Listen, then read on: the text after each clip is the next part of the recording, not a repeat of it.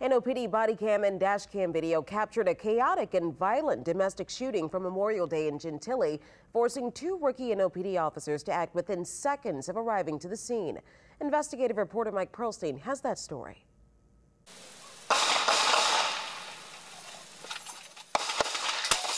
The gunfire breaks out. The second New Orleans police officers, Hector Acosta and Tori Riley, pulled up to the scene of a domestic violence call.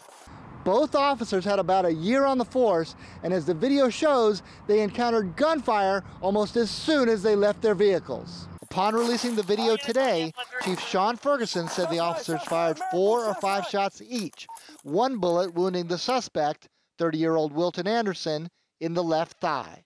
Upon exiting their vehicles, they were fired upon. There was no time for our officers to react in any way to defend themselves besides using their weapons.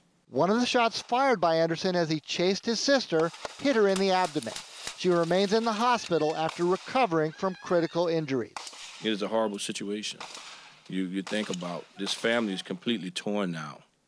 Can you imagine parents having to make a decision between the children in which they have given birth to, one being the perpetrator, the other being the victim. While the officers remain on desk duty, Ferguson said he met with them and offered his support as they process their harrowing encounter. Mike Pearlstein, Eyewitness News. Well, the suspect remains in jail, booked with attempted murder of his sister and aggravated assault on the two officers. As per department policy, the officers will remain on desk duty until that investigation is complete.